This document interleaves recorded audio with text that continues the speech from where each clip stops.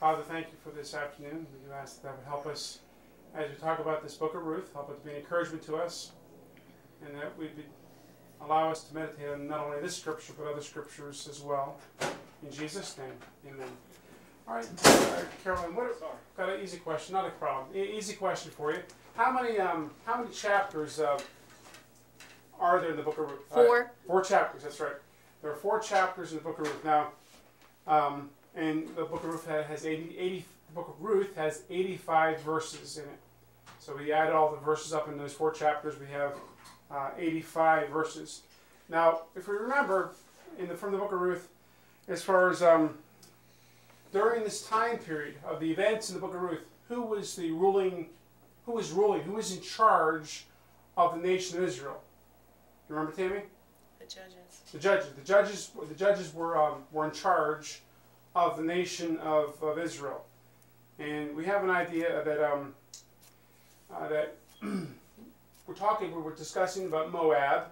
This is the place where Naomi, her husband, Elimelech, her 2 sons, went to live.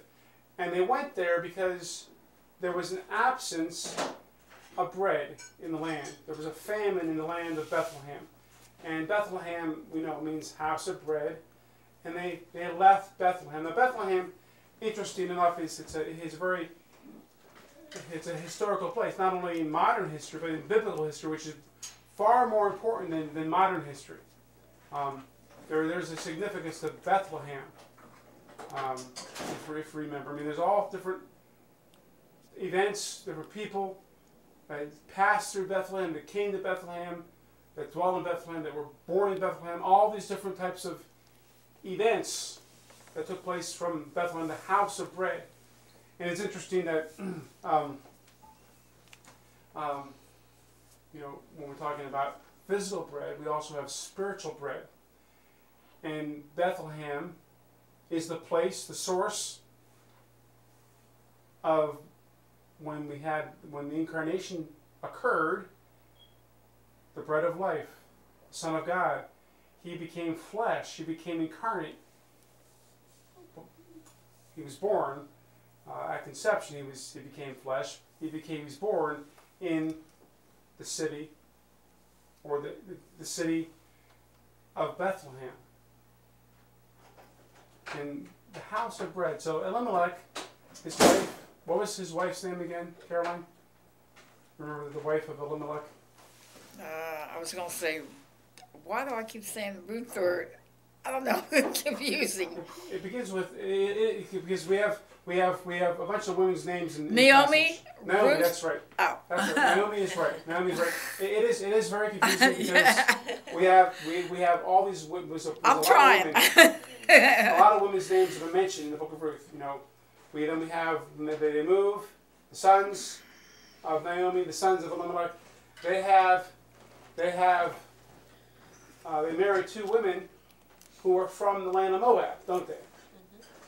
Mm-hmm. And what was one of the ladies' names? Orpah. Now, the other one, Caroline, what was the other one's name? Remember this is the answer. You know the answer to this question. I didn't ask it right. I didn't ask the question right. Okay. Now, the sons, Elimelech and Naomi, had 2 sons. Okay. And their 2 sons, Mahlon and Chilion, after their father died, they married women from the land of Moab. Chilion married Orpah, and Mahlon married Moab? No. Mahlon. Mahlon, thank you. Mahlon, thank you, Tammy. Mahlon married.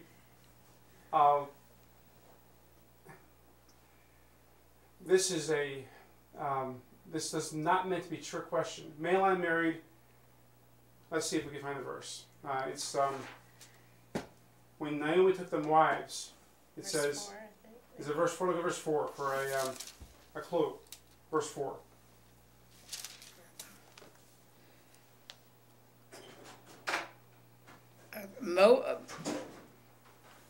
chapter 1, verse 4 of chapter 1. Chapter 1, verse Yes, 4? uh-huh. Okay. Wait a minute. And they took them wives of the women of Moab. The name of one was Oprah and Ruth. Yes, that's right, Ruth. That's it, Ruth. Shush! Ruth was the name of the other. You can remember that? Yeah, I'm Your trying. brother's name, I'm right? trying. Yeah, I'm trying. Now, my other question is, now Moab, in relationship to the Dead Sea. Now, if we, I guess, put a picture up here on the thing, but if we think of the Dead Sea, we have on the what side is this? On the west side, we have the Sea of Galilee, not the Sea of Galilee. We have the Mediterranean Sea. Mm-hmm. Sometimes in the Bible it's labeled the Great Sea. But the Mediterranean Sea, we have this over there on the west side. And then we have the Sea of Galilee up in the north. And then in the south, we have, in the southern part of Jerusalem, oh, thank you. I'll put on this thing here, okay? Yeah, well then, anyone who might be watching that's online true. can see it. Okay, I'm going to put this And on the we'll turn screen here, this so you can see it. You may have to turn the machine on. I have to flip to the,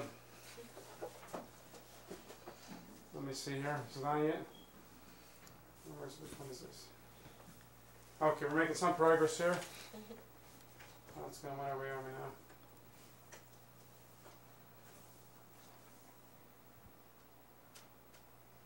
Okay, now I'm going to put this on here. Now, we autofocus. So now we have, It's in focus. the focus not good. So see up here, this over here is the Mediterranean Sea. Mm-hmm. All right, Mediterranean Sea, and this region here is where modern Israel is, or even ancient Israel. Okay. Up here, all the way up here, all the way down here. But we have here the Mediterranean Sea is in the west. Now, up here is the Sea of Galilee. Sea of Galilee, and between the Sea of Galilee and this body of water here is the Dead Sea. Between the Sea of Galilee and the Dead Sea is the Jordan River. Now, we have Moab, which is, Bethlehem is south of Jerusalem. There's Jerusalem here, where my pencil is. I'm not sure if they could see that. And then we have Bethlehem being here. Here's the Dead Sea, and then Moab is over here. Now, of course, we see Moab here is, it's east of the Dead Sea. So Naomi, Elimelech, Seymour. Seymour, 8:30. We'll be going south, right? Bye-bye. Yes, thank you. Bye. Good to meet you. Yes. So we have we have Naomi, Elimelech, and the two sons, Mahlon and Chilion. They came from Bethlehem, and I would suspect they came, they crossed up here. They could have come down this way, but I'm not sure why, but I would suspect they came over with Bethbara, and they came down to Moab. They could have come the other direction, I'm sure. It just seems closer, doesn't it? Yeah, it just seems closer. Yeah. And so they came, this is where they came. They came to Moab. And so Moab, as we saw here on the map, was to the east of the Dead Sea. And as we mentioned last week, the Dead Sea is about 500 feet below sea level. Mm-hmm. I think where we live here in New Jersey, in this part of New Jersey, we're maybe 25, 35 feet above sea level. Something like that. I don't know. 25, you said? 25 feet. Oh, okay. Maybe it could be as much as 50, but it's not very much. But we're still above sea level. Is that why it's so salty? Here? No, the Dead Sea. Yes, that's one reason. That's one reason why it's so salty, because it's so low. You know, it's the lowest. Well, I think it's as far as the body of water, it starts out 500 feet below sea level, which is quite a bit. And it has I think the concentration of salt in it is 5 times greater than that of the Atlantic Ocean. Or you name your other Pacific Ocean, name your ocean. You know, we don't want to go through naming all the oceans, but the most are the Gulf of Mexico. Yeah. These are salty bodies of water, but they're not. They have 1/5 less. The Dead Sea is 5 times greater, the salt content. Now, it's believed by many, or by some, I should say, or many biblical archaeologists, that the Dead Sea, underneath the Dead Sea, there's a tell. Now, a tell is just a fancy word for saying just the ruins of some old city. There's a. What did you call it? A tell. T-E-L, tell. I think that's how you spell it, tell. Oh, okay. Of course, I may be spelling it wrong, but I think it's tell, spelled T-E-L, tell. And a tell is a spot where, but beneath the ocean floor, beneath the floor of the Dead Sea, many archaeologists believe, biblical archaeologists believe, or postulated that we have the tell, the remnant, or the remains, if there are any remains at all, of the cities of Sodom and Gomorrah below that region. We know that God rained on fire and brimstone. Brimstone, I guess, and some believe that's some type of sulfur. And I remember in science class getting longer ago, sulfur. It has a very distinct and unpleasant smell to it. And I'm not sure how sulfur, if anything, in fire and brimstone, how that relates to the sodium, NaCl or salt. I'm not sure if there's probably different chemicals of salt, but it's salt. I'm not sure if the sea salt. I think sea salt is different than your table salt, but still, the Dead Sea is salt. And I'm saying all this to say that it's possible that not only the fact that it's the lowest spot on earth, the lowest body of water on earth, but also because of the fact that God's judgment upon the nation of Sodom and Gomorrah could contribute to that. It doesn't, not necessarily, but I think it could contribute to that fact of the salt content. Because if you remember that when Abraham and Lot were deciding, I guess we could go back to the passage, but we'll just talk about it verbally. When they were deciding where to stay, they were too big. They were too big to stay together, and so they had to separate. Lot and Abraham said, "Lot, you decide which way you want to go. You go this way, I'll go the other way." And Lot saw the plain. He saw something that was beautiful in the region where he was going, of the land of Sodom. Not that the place where Abraham went was not beautiful, but there's an indication of that the topography of the area changed after the fact. After the fact of the judgment of God upon the nation of Sodom and Gomorrah. So we have brought up this point about the Dead Sea, the fact of it's located near Moab. Moab is on the Moab is east of the Dead Sea. Bethlehem, Judah is west of the Dead Sea. Moab is a country. Bethlehem, Judah is a city in the nation of Israel. And so they decided to go there because of the famine that was in the land. Now, remind me, just as a review, whose husband died? This is kind of a. There were 3 people. 3 people. Who's? Naomi was one, right? Yes, Naomi was one. That's right. Naomi was one. Orpah was one. Orpah was one. That's right. And who was the other one? Remember, Caroline? This is one of those. It's not a trick question, but who was the other one?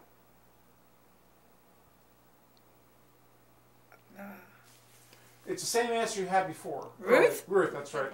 It's Ruth. So, I'm going to go to class yet. Ruth. And so we have the sadness that's taking place. And if we remember, they learn, now they have, again, a question, kind of review questions. How many years were they there? About how many years were they in Moab? Well, of course, Ruth and Orpah were there their life. I'm not sure. They could be as young. Speculating could be as young. They could have been in their teens when they married the two sons, someplace in the teen range.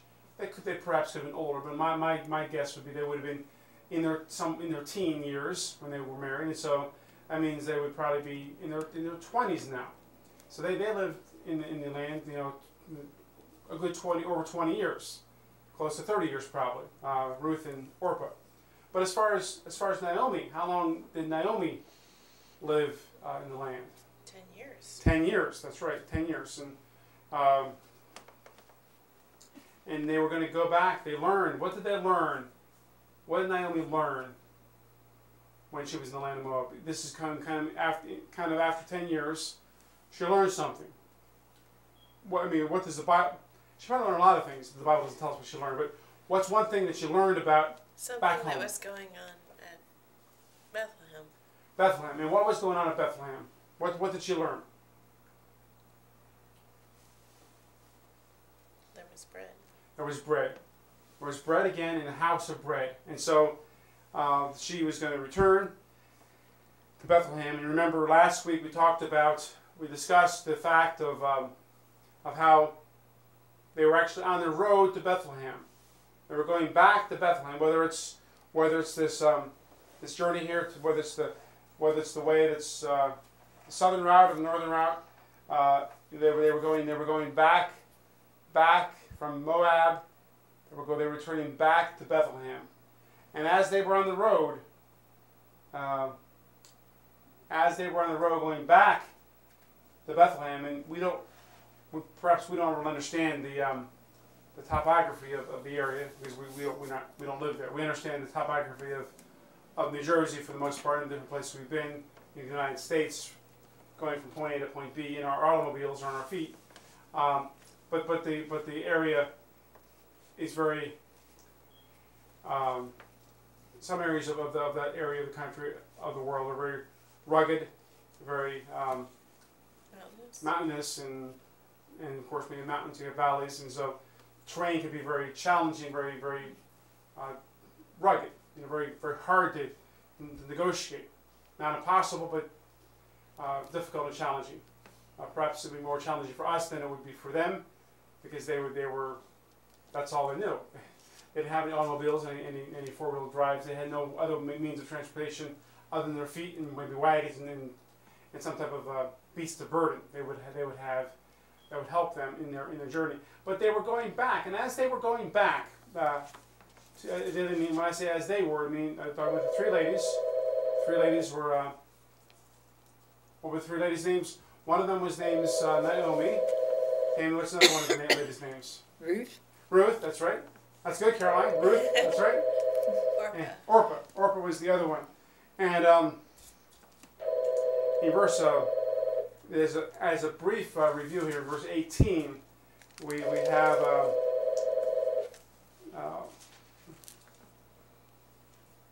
we see here when she saw that she was steadfastly minded to go with her, then she left speaking unto her. Now, she's talking to Naomi's talking to Ruth in this passage, and so we have I'm going back, and so in verse 19, so they two went until they came to Bethlehem, and it came to pass when they were come to Bethlehem, that all the city was moved about them, and said, "Is this Naomi?" And go ahead and read verse 20, Caroline, of chapter 1, verse 20, chapter 1. And she said unto them, Call me not Naomi, call me, I can't pronounce that. Mara. For the Almighty had dealt very bitterly with me. Go and read verse 21, please, Tammy. I went out full, and the Lord hath brought me home again empty. Why then call ye me Naomi, seeing the Lord hath testified against me, and the Almighty hath afflicted me? So Naomi returned, and Ruth the Moabitess, her daughter-in-law, with her, which returned out of the country of Moab, and they came to Bethlehem in the beginning of barley harvest. And so when it says the two of them, in verse 19, This is Naomi, and who else? Who is the other one? Ruth. Ruth, that's right. That's right. So the two of them came to Bethlehem. And again, what does the word Bethlehem mean? House of bread. It means house of bread. That's correct. It means house of bread. And what was the response? What was the response that they had? You mean the people? Well, who was moved? Okay, who was moved about them? The people of Bethlehem. The people of Bethlehem. And the people of Bethlehem, they ask a particular question in verse 19. Caroline, Okay. they asked a question. What was the question they were wondering? They asked a question, specific question. I think they did, didn't they? They were moved about them, and they said, "Is this Naomi?" Okay, so they were wondering, it's been a while. 10 years, I guess. 10 years. And they were just wanted to, is this Naomi? They knew Naomi, but they knew Naomi went away, and now Naomi's coming back. Now she's coming back with differently than she left, didn't she? Yeah, she's Now, come back bitter. She's coming back bitter, that's right. She's coming back bitter. That's why, if we think of it, she said Mara. Mara means bitter. Yeah. Naomi means, what does Naomi mean again? Pleasant. It means pleasant. And so they went. They were wondering, is this Naomi? They were asking the question. And then, how was it that Naomi responded to their question in verse 19? How did they respond? I think we already maybe touched on it, but how'd she respond? She was moved? Oh, go ahead. Wait, Caroline. No, I said she was moved, or Okay. Yes, that's what I want to add to that, Tammy. She told them not to call her Naomi. Yes, that's right. That's right. She didn't want to be called Naomi. She wanted to be called Mara, because she had bitterness, and she was in a certain sense. This passage perhaps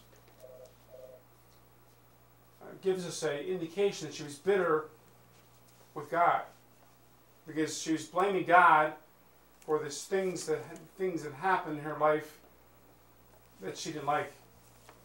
Namely, in particular, the fact that her husband died, Elimelech, and her two sons had died.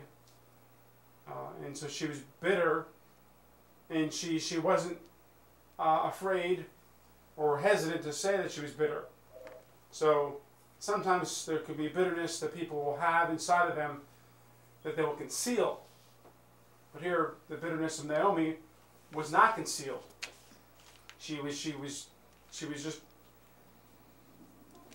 angry, and she was upset, and her anger and her upsetness and her bitterness was directed towards God, not towards the people that were there. But she was just bitter.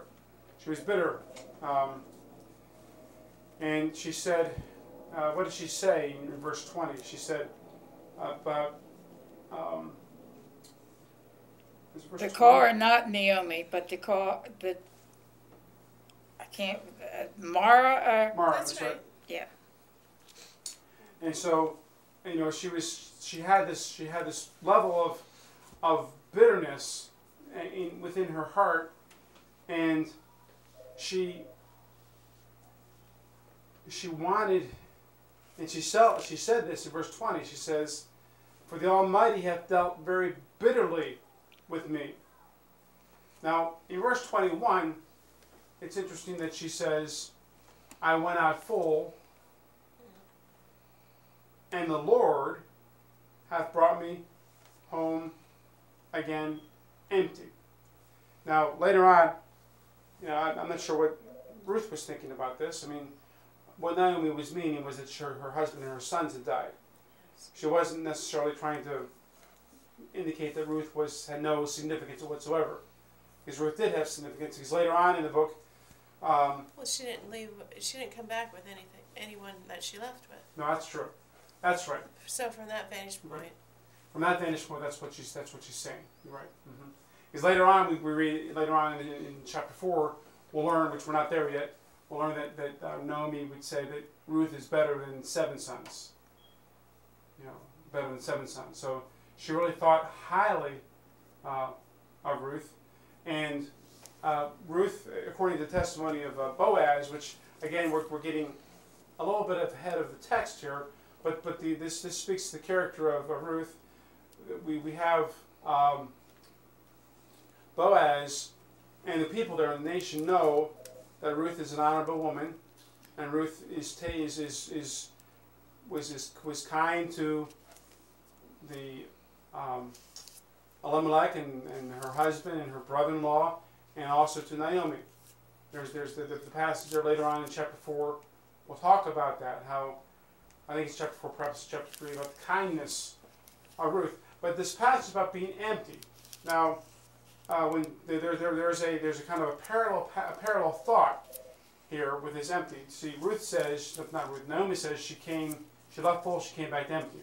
Now later on in this book, we'll have here Ruth talking to Boaz, having a conversation with Boaz, and Boaz is going to give to her some grain, some barley. I think it's like several ephahs of barley. And it says, it's in chapter 3, if I can find it here. Perhaps I can't find it right now. I had it earlier, but I don't have it right now. But there's a passage here later on that talks about Ruth not leaving Boaz empty. So Boaz is a husbandman. He takes care of grains and different types of grains and different types of crops that are grainy types of crops. Did you find it, Tam? Verse 15. Verse 15. Let's read it for me. And he said, bring the veil that thou hast upon thee, and hold it. And when she held it, he measured 6 measures of barley, and laid it on her, and she went into the city. Okay, thank you. Is that the one? It's around that passage, yes. Well, and then it says later in verse 17, and she said, these 6 measures of barley gave he That's me. it. I mean, so That's it. Reach verse 17. That's the verse. For he said to me, go not empty unto thy mother-in-law. Okay, so that's what I'm looking at, the phraseology of 3:17, and then going back to this passage in chapter 1, where Naomi says she came back empty. So now Boaz incidentally is a near kin of he's family. He's close relative of Elimelech, and by marriage by Naomi, and consequently by marriage by Ruth. And so, but he's not the closest relative. And we're getting ahead of the passage here, the text. But the overall objective of the book of Ruth is that here's a woman who needs to be redeemed. Because there's an Old Testament principle that you want to honor if somebody died childless. If a man has died childless, then a brother, a close kin, the closest relative to the man that died, the closest relative to the sister-in-law, we had to have the obligation, the responsibility, in honor of the brother, in honor of the one that had died, to marry that sister-in-law, marry that close kin's widow, and the first child that would be born to them would have the inheritance, would have the name of the brother, so the brother's name or the close relative's name would not be lost in the land. And that's the overall theme of the book of Ruth, about redemption. Redemption. Now, redemption has a greater concept. Redemption has the idea of buying back. We know that, buying back. And in this particular instance, we had Elimelech and his son Malcolm had land, but the land was was connected with Ruth as well. But again, so we'll get to this in the next chapter. But the idea of redemption, and we have Naomi saying, I'm bitter. Call me not Naomi, don't call me pleasant, but call me bitter. I left full, I came back empty. But yet, in some senses, she's not really empty. She's not really empty, but she feels that way. That's how she is, and that's why she's bitter, and she's not afraid to say she's bitter. And it's very clear that she says she's bitter against the Most High God, because God dealt very bitterly with me. She's blaming God for the circumstances in her life. Now,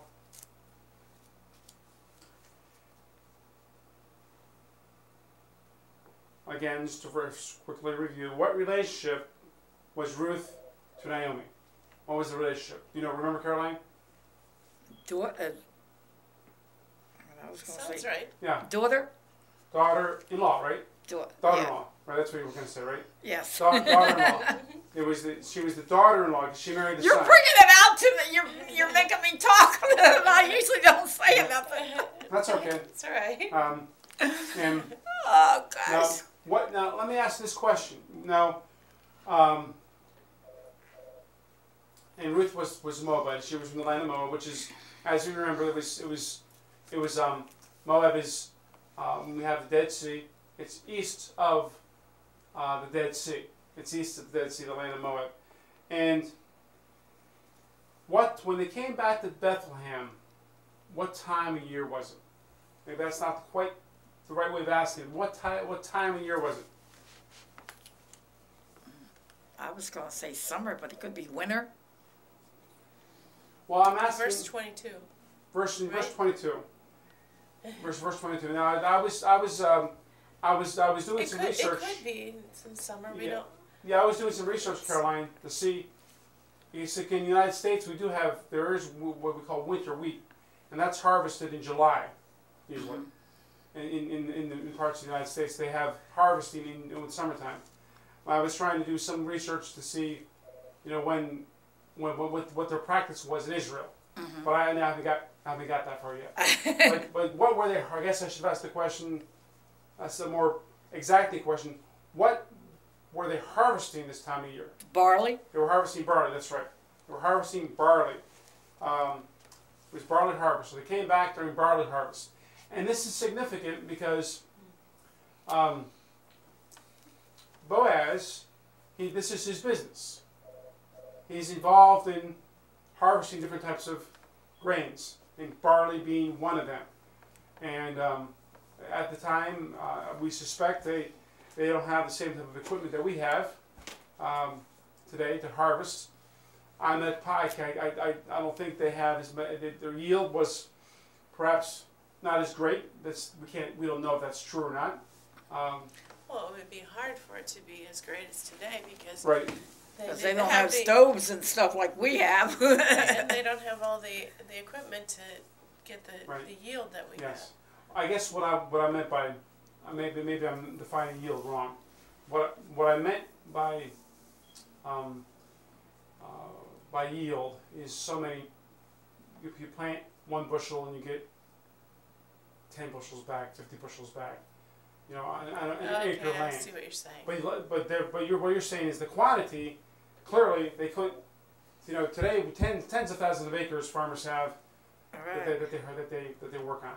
I understand what you're saying, though. But I guess my original comment, which was not precise enough, because I'm talking to. No. I'm not being precise at all about it. I'm not sure if I'm. But then that put aside, they still worked in the fields. It was most of it, all of it was done by hand, harvesting by hand, which is a very hard. I'm sure it's hard enough to do with machines. Yeah. But when you have to do it by hand, that's even more difficult. And so it's the time of barley harvest. And now in verse 1 of chapter 2, we have someone new being introduced into the book. What was the name of Naomi's husband again? Elimelech. And he was, and let me ask you this question. Who was a mighty man of wealth? Let's read these verses here. Verses, Tammy, you start with verse 1, and Caroline verse 2, and I'll read verse 3. And Naomi had a kinsman of her husband's, a mighty man of wealth, of the family of Elimelech, and his name was Boaz. And Ruth the Moabitess said unto Naomi, let me now go to the field and glean ears of corn after him in whose sight I shall find grace. And she said unto her, Go, my daughter. And she went and came and gleaned in the field after the reapers, and her hap was to light on the part of the field belonging unto Boaz, who was the kindred of Elimelech. All right, so now we have some things here interesting. We know that we're talking about this. Who was this mighty man of wealth? Naomi's kinsman. And what was his name? Elimelech. That's Elimelech is the he's the husband. Boaz. That's right. Boaz. I'm trying. That's who it is here. Boaz. He is the mighty man of wealth. Now, his name means fleetness. Fleetness. As in quick? Yes, I suppose so. Fleets, like a fleet of ships, but fleetness, which I'm not sure. That kind of brings up a little bit of confusion of what that really means. I think I knew at one time what they were trying to get at, but fleetness, perhaps like mighty man of wealth. When you think of a fleet, you have it's a fleet, strong. It's a fleet of ships, a lot of them. And so this is what his name means. And now, let me ask you a question. Now, we may have to go someplace else to get the answer. Or perhaps we may be able to get inside the book. I don't remember exactly. But I know we can get outside the book. But what is the name of Boaz's father? Boaz's father. Let's It's Rahab's husband. Okay, right? Rahab's husband. Then what's the name of Rahab's husband? What's her husband's name? I don't remember. Okay. Okay. So now let's look to well, we may be able to sneak back to chapter 4 to see if it's there. If it's not there, we may have to go to 1 Chronicles to look.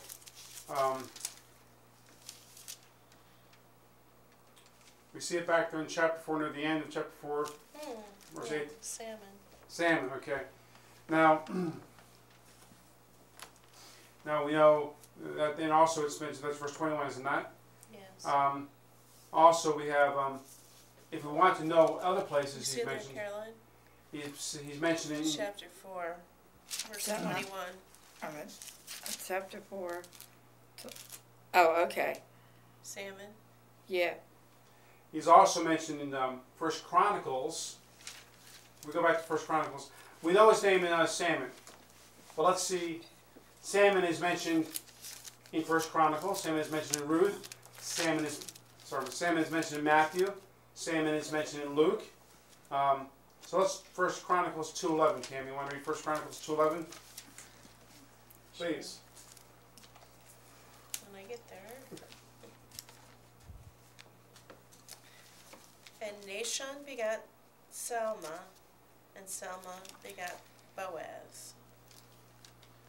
All right, and Caroline, would you please read Matthew 1:16? Matthew 1:16. Jumped over too far.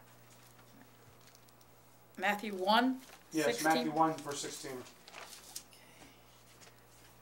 And Jacob begat Joseph, the husband of Mary, of whom was born Jesus, who is called Christ. Is that verse 16? Mm-hmm.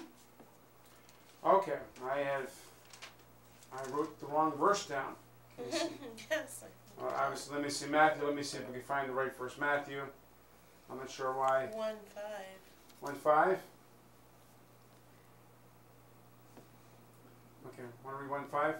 And Salmon begat Bozat of Rehab, and Bozak begat Obey of Ruth, and Obey begat Jess. Okay, good. Thank you. And now let's turn to Luke. We got Luke chapter 3. I'll read verse 32. I think I will. Luke chapter what? Luke chapter 3 and verse 32. Which was the son of Jesse, which was the son of Obed, which was the son of Boaz, which was the son of Solomon, which was the son of Nason. And so the answer to our question, which we got from Ruth 4:21, was Solomon. Solomon is the father of Boaz. Now, what country? Verse 2 again. What country was Ruth from? What was the name of her country? Moab. Her name of the country was Moab. And Moab said, "Let me now go to the field and glean ears of corn after him, in whose sight I shall find grace." And Naomi's response was essentially, "Go ahead, go to the field and do that." Now, when we talk about corn, corn is a kind of a generic word. Sometimes it can be a generic word for grain. So it's probably barley then? I think barley, grain. I think Maybe if this was the barley harvest. It is barley harvest. That's correct. It is barley harvest, and so that would be the grain that's being just talked about. And when we talk about gleaning, gleaning. What is gleaning? You know, Tammy? Yeah, I was just thinking about that verse because Okay. I wish I had my Bible. I think I may have put a note there because there was something that I was reading.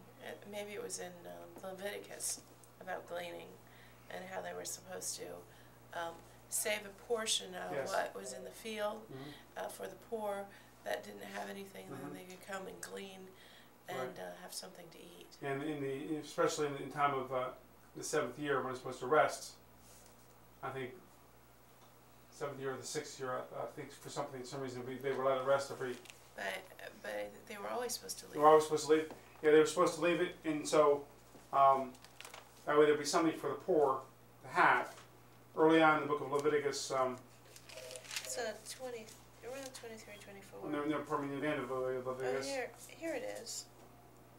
And when you reap the harvest of your land, thou shalt not make clean riddance of the corners of thy field when thou reapest, neither shalt thou gather any gleaning of the harvest.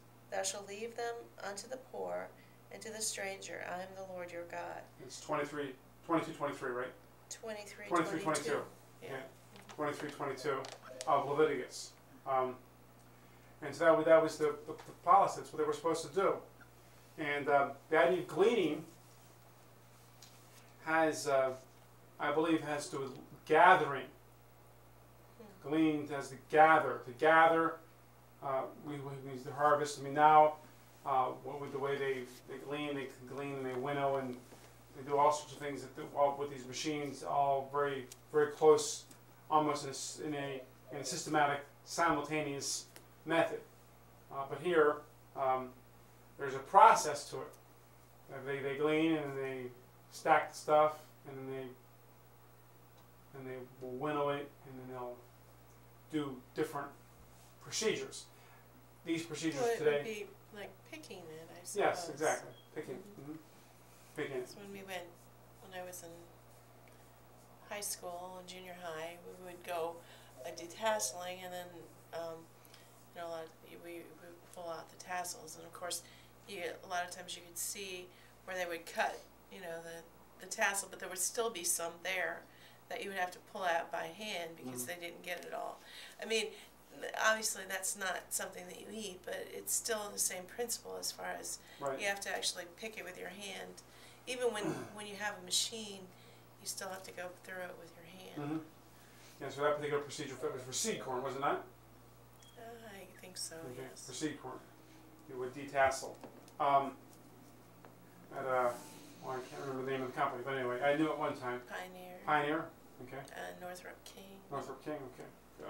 I'm familiar with Pioneer, but Northrop King as well. These are all companies, Caroline, that manufacture and produce seed for farmers to plant, so they can have different types of grains or corns to be able to provide for either animals or for people. So we have this idea that she's going to go and glean ears of corn after him, in whose sight I shall find grace. And Naomi said, "Go." Now, in verse 3, where did Naomi go? Probably not Naomi. Where did Ruth go? In the field? In the field, and whose field? After the reapers, and their hap was to light on a part of the field belonging to Boaz. To Boaz. Boaz. Right? To Boaz. That's right. Now, let me ask you kind of a review question of whose kindred was Boaz. You know, according to verse 3, of whose kindred was Boaz? Elimelech's. Elimelech's, that's right. He was of the kindred of Elimelech. Now, Elimelech, kindred, of course, means family. He was of the family. He was of the kindred of Elimelech. And so she was able to providentially find the field that was Boaz's, and was able to start gleaning in this particular field.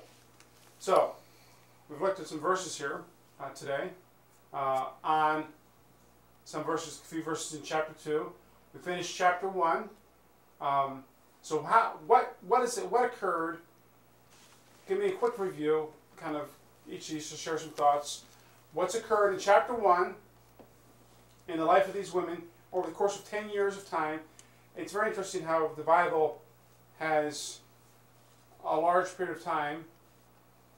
10 years perhaps not that large, but we don't know what else would happen in their life.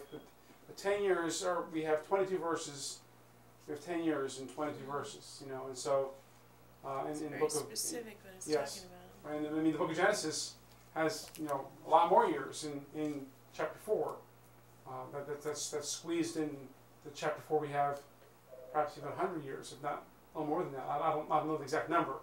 There's a lot of time in Genesis chapter 4, and a lot of things that are mentioned that God wants us to know. And so, review our thoughts. Review some things that you remember from chapter 1, Caroline, and these couple verses here in chapter 2. Just the fact that Ruth one of them lost her husband and sons, and yes, that's right. Mm-hmm. that was it. That was, and Naomi was bitter about that. Yes. She was bitter about that. Tammy, what's some other things that Well, Ruth decided that she would go with her mother-in-law rather than return to the house of her mother.